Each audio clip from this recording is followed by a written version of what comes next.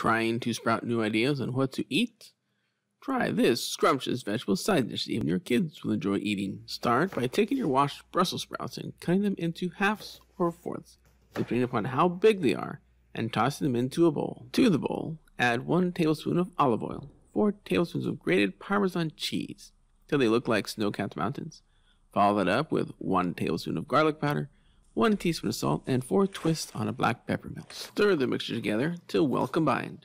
Dump the tasty concoction into your air fryer. Set your air fryer to deep fat fry. Deep fat fry?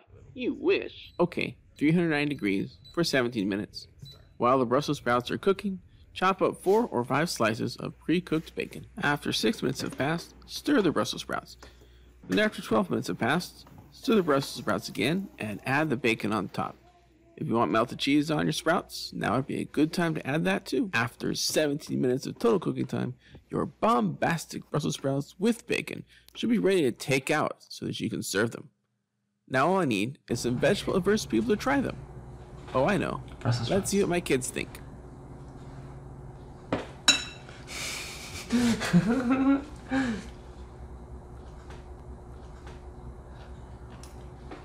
like the bacon. It has the same seasoning as the broccoli that I usually do. I'm okay with Brussels sprouts. They taste pretty good. I wish there was cheese on top though. Is this what Brussels sprouts taste like? Sure. Yeah, cheese would definitely help. There's already cheese inside. There it is? I wish there was the Colby Jack or cheddar on top. I like how you do the broccoli. Just put it on top. I mean, cheese would make it much better. But it's very good. I like the bacon part again. Bacon's the best part. Now that you have your delicious side, try this next dish for a wonderful main course to go with it.